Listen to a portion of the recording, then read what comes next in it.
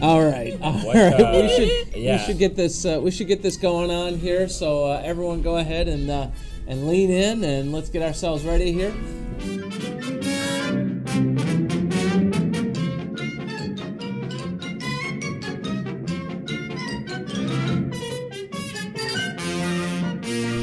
Hello and welcome to another episode of the Tech Connect podcast, hosted by the Coloma Technology Department.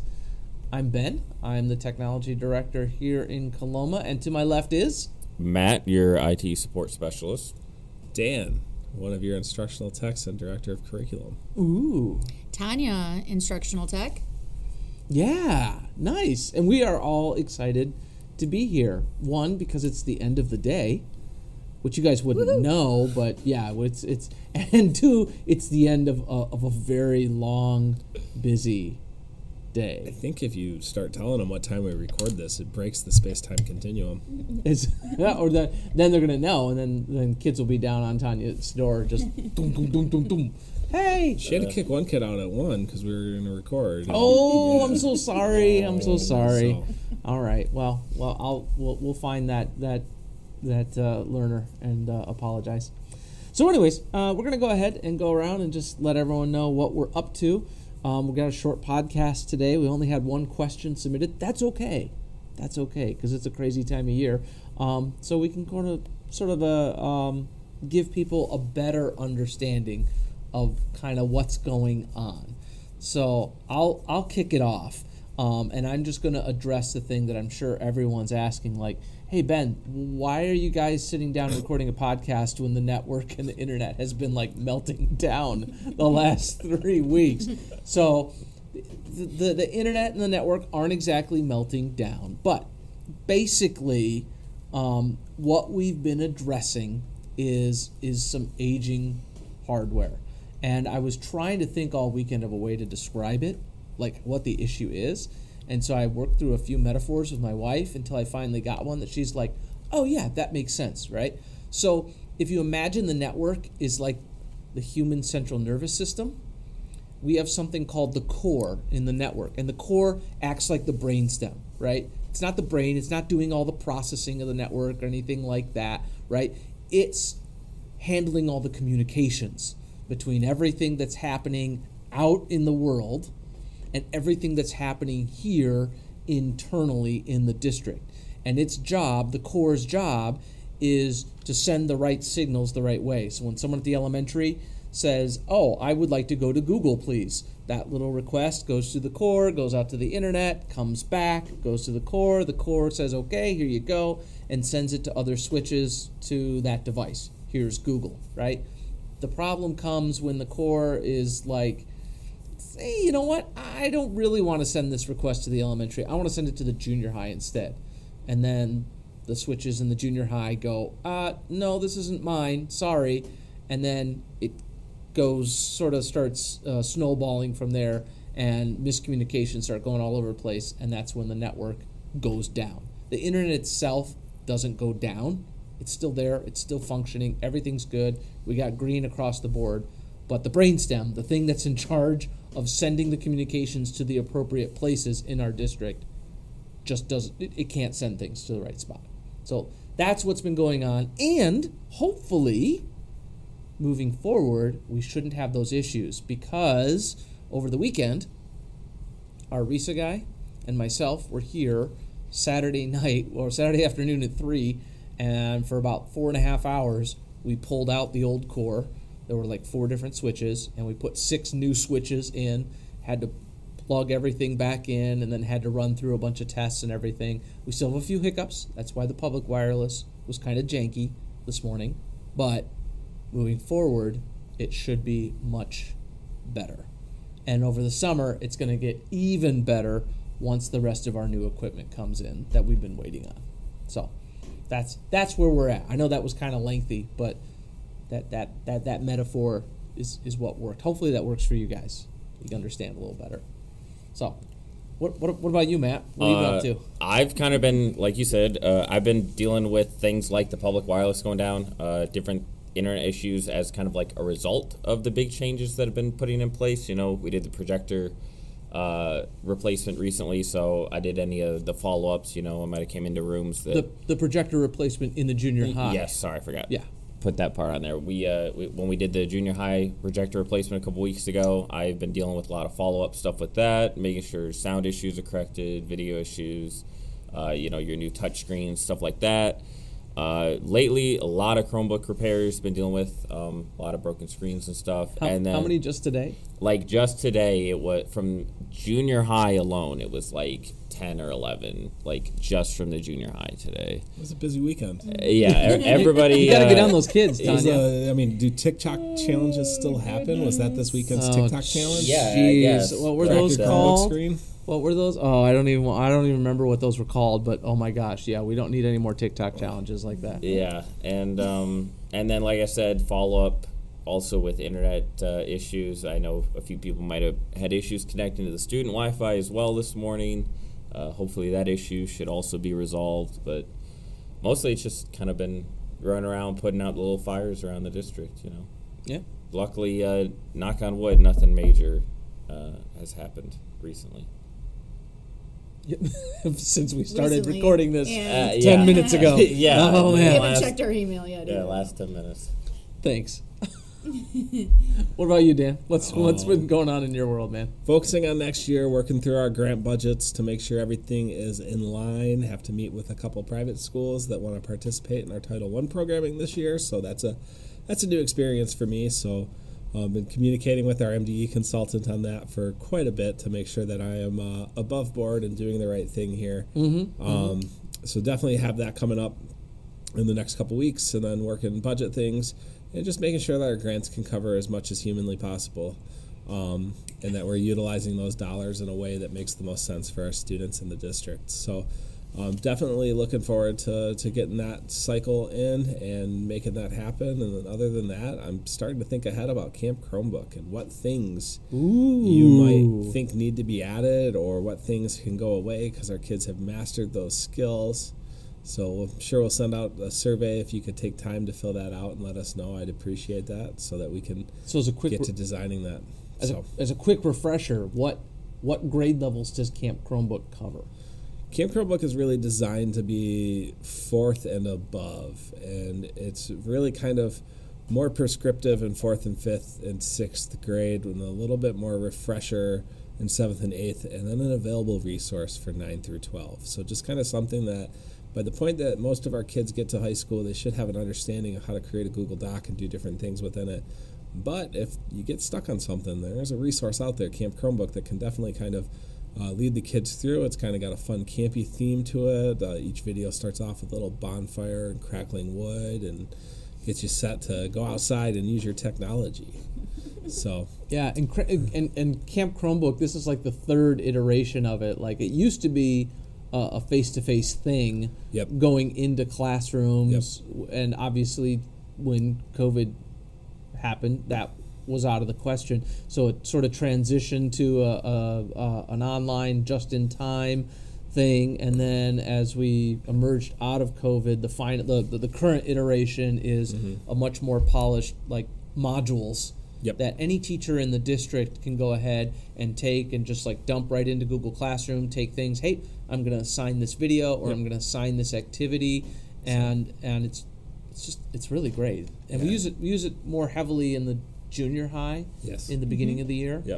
But there's 15 modules out there right now, and I have at least one more video recorded on how to do screenshots with the new built-in Google tool and how to record your screen on the Chromebook without extension or anything. Because, again, as those extensions have popped up, they've found that some of those extensions certainly bypass GoGuardian and defeat the purpose of what we want them to do. So got a couple videos with built-in Chromebook native tools for that kind of thing that I have to put together and do that. Every single one of those modules is aligned to a Michigan MyTech.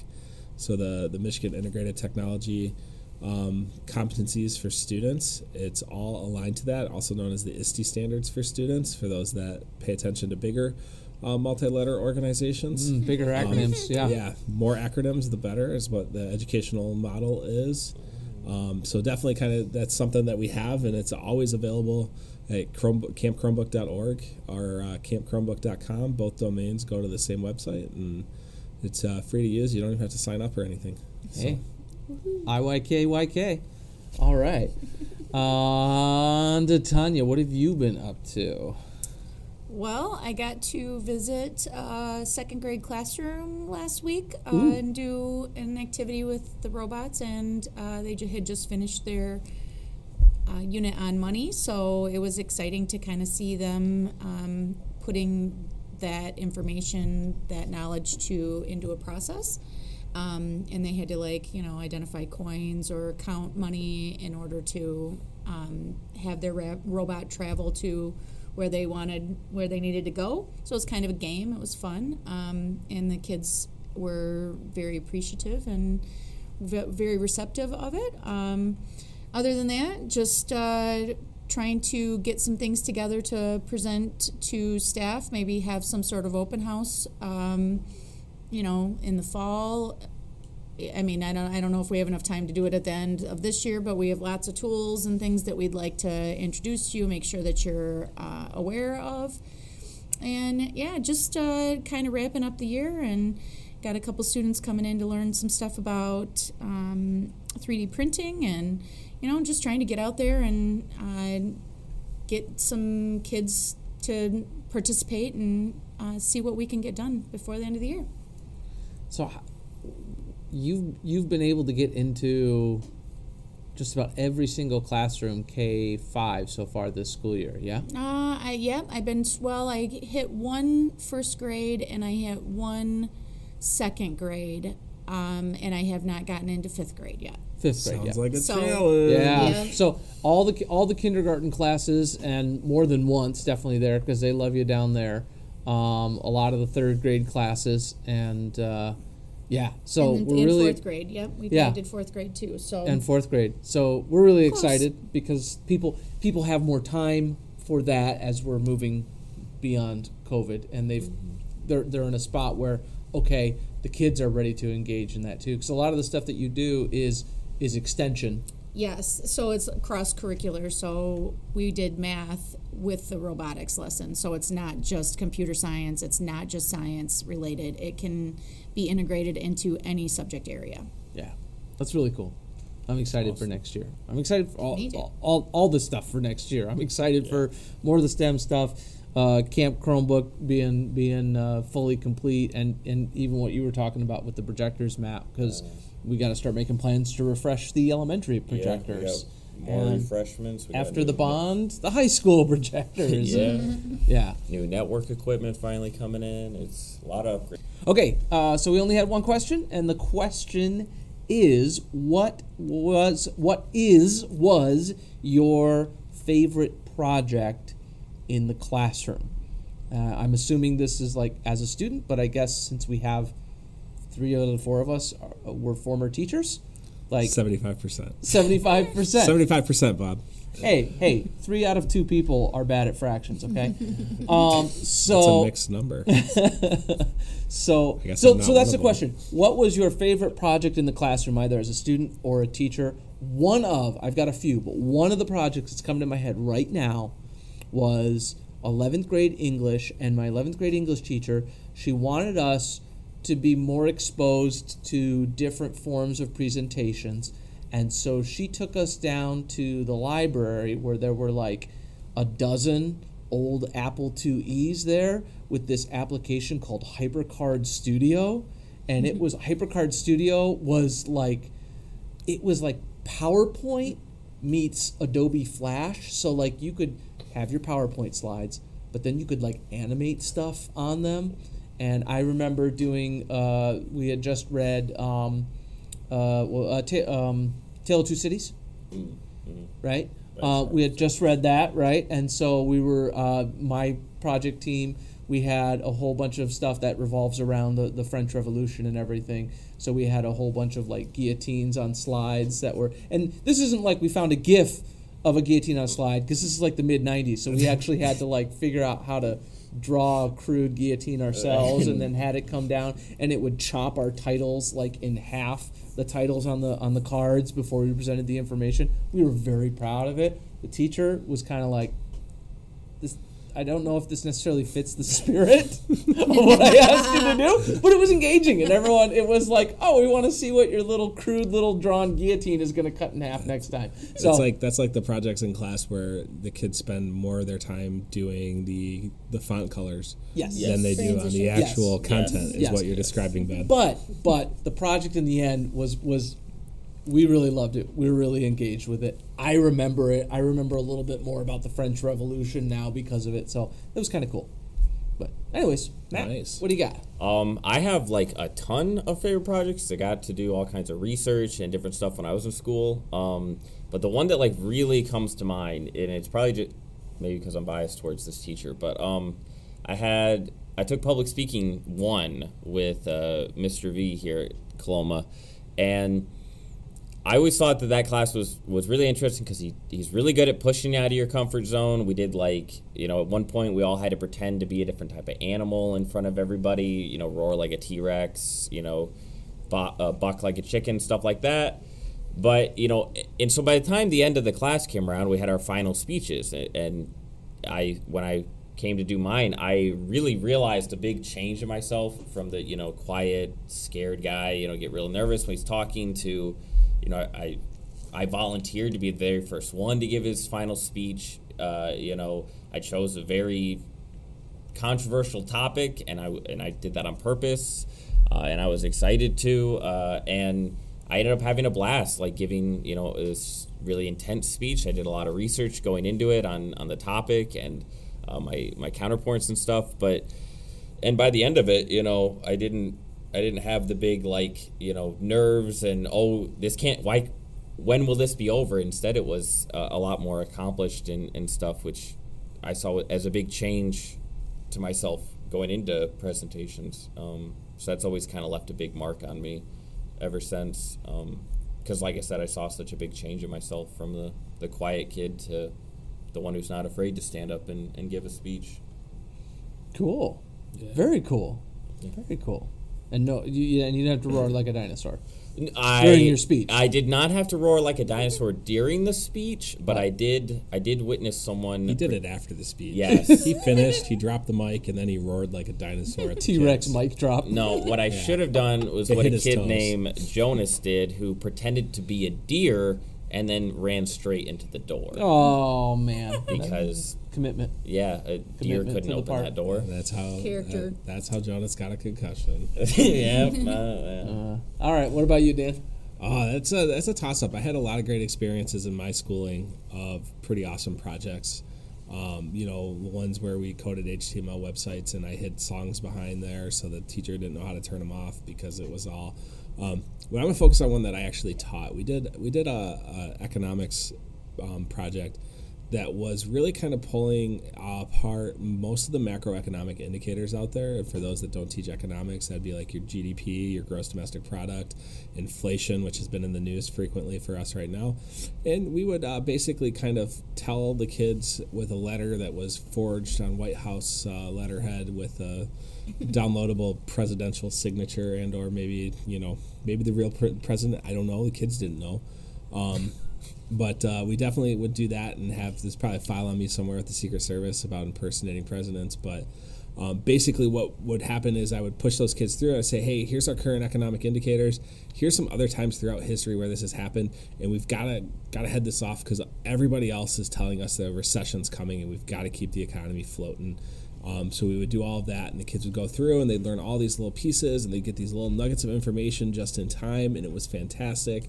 Some of them could work ahead of time and make sure that they, were kind of on task moving forward. Others kind of took a little extra time, so we do a lot of reteaching within that project to make sure that was happening, and nothing had been taught prior to that. They went into that project with nothing known about those items. Maybe they heard it on the radio in the car with mom or dad, but that was about it. And so definitely kind of teach them all the way up, and it made it so like they had to know what gross domestic product meant. They had to know what the inflation rates meant. They had to know what unemployment was and how to calculate it. And it was really an awesome way for us to kind of do that And ultimately, it ended up with them making recommendations to avoid the next Great Depression or Great Recession. Ooh. They had to like kind of say, we need to do this, this, and that was their recommendation in the form of a white paper that they would write. And it was a fantastic thing that brought in all kinds of different classes and subjects and ideas into an economics classroom. So it wasn't sit and get or here's graph supply and demand. It was definitely a very interesting way to approach macroeconomic topics, which most kids don't find interesting. Well, so most adults don't find interesting. So They're- it was a lot of fun to teach that way, and it was a really awesome project that we would do them through and get them kind of go that way. And it was always how we kind of finished our year, as our last unit would always be macro. That's cool, man. After spending the first part of the semester on micro. Micro. So. That's cool. You turn them all into little economic advisors. Correct. That's what they were. Nice. That's what their title is, the Presidential Economic Advisor Team, Boom. or PETE. I just call them all Pete for a week, 2 Pete. weeks, 3 weeks. Pete and Pete. So Pete and repeat. There you go. that was a classic show. Pete, The Adventures of Pete and Pete. All right, Tanya, what do you got? I can think of a project that I used to use with my students. We did paper slide videos, one take, and kids would print out pictures or draw their own pictures.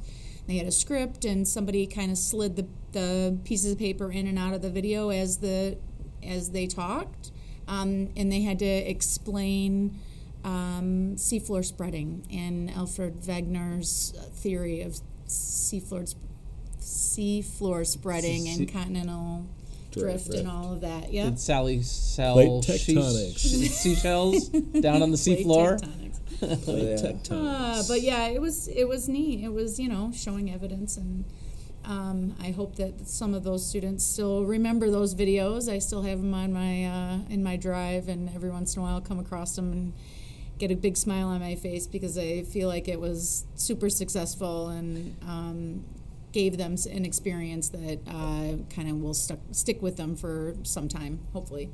That was I remember that, like, when those were really popular too. The paper slide. What did you call them again? Yeah, a paper slide video. Paper slide. Yeah, because it was a really nice way of, like, you can use technology, but you don't have to be very technical. You would write out all your slides on sheets of paper and then just pull them. And so there were all sorts of fun little ways you could put animations or drawings or pictures or whatever.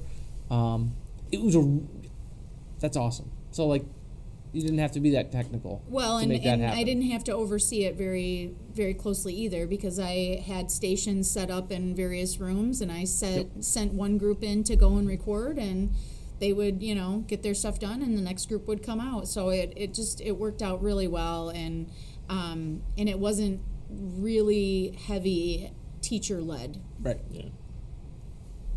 Right. Cool. Yeah. All right. Well, hey, that's what we got for you this time around. We wanted to keep the podcast a little bit shorter than the last one. We had, about a dozen questions from all the students. But as always, we would love to hear from you. Any questions you have, anytime we send that survey out, ask us anything. We really do mean it. Ask us anything. Doesn't even have to be technology related. I was pulling up our old one, and we had questions about how many seasons at NCIS were there. Like, Yeah, I remember that. I remember that. That Yeah. type of question is fun for us to kind of work our minds through and figure that out. There you go.